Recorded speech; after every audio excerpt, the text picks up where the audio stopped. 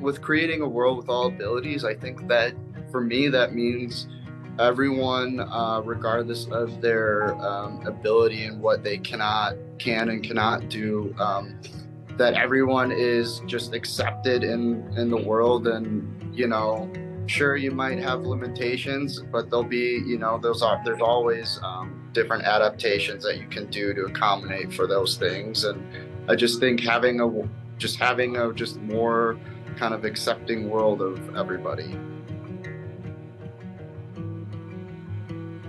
So a couple times, like I like to, like, I'll pack my lunch and bring it with me. And there's always a couple of individuals that around lunchtime will ask me, oh, like, Greg, what did you bring for lunch? And usually, I'll answer them with like, chips and sandwich and, some water and whatever I have that I packed. And, a couple times they've asked me like, oh, like, does your wife pack your sandwich and make your lunch for you? And I'm like, oh, sometimes, if I forget or if I'm in a hurry, she'll do that for me. And the one day, I was asked what I had for lunch. I didn't know.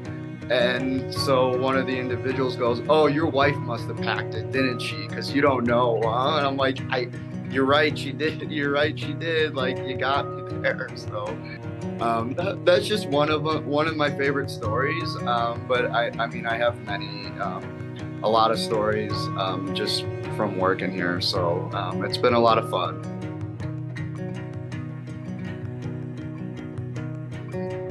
I think my hope for the future is just to kind of keep building on what Imagine has been doing over these last like years. And I know with COVID it was tough, but I think just to kind of keep building on growing the, I guess, awareness of people with disabilities, and just having that more awareness and accepted, like people accepting of everybody.